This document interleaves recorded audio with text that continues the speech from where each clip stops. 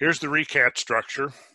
And then up here at 22 degrees, 55 minutes west, north 22 degrees, 55 minutes, west 10 degrees, 24 minutes, I've got a marker.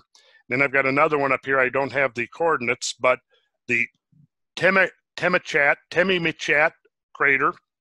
Here we have the Temimichat, I'm not sure how to pronounce that, crater in Mauritania.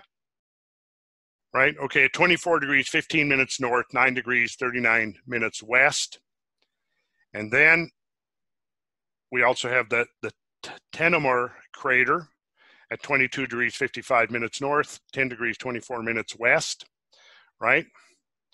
Then here we have the Temimichat crater, this, and the Richat, and they are in a dead perfect alignment. Oh, man. Like it was a bombardment where something breaks up and it hits in a line. Yeah. Yeah. Wow. Is that the explanation? I don't know. I don't know. It's another interesting coincidence. All right. And I don't know, but yeah, that's the first thing it would suggest is, and then there's actually, but you know, I'm not sure yet of the dating of these other craters. Right. So that would be the next thing to research.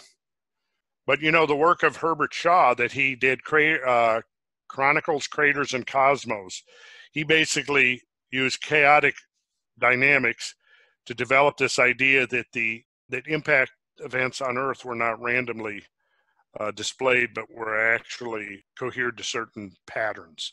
And there were certain regions and alignments. And it's a very complex, deep book. I attempted to read it once. I have more mathematical tools at my disposal now, so I'm actually wanting to reread the book because I attempted to read it when it first came out in the 80s. But yeah, he basically refers to impact swaths, that even over time, there will be certain places on Earth that are more susceptible to impacts, which I find to be a very interesting idea.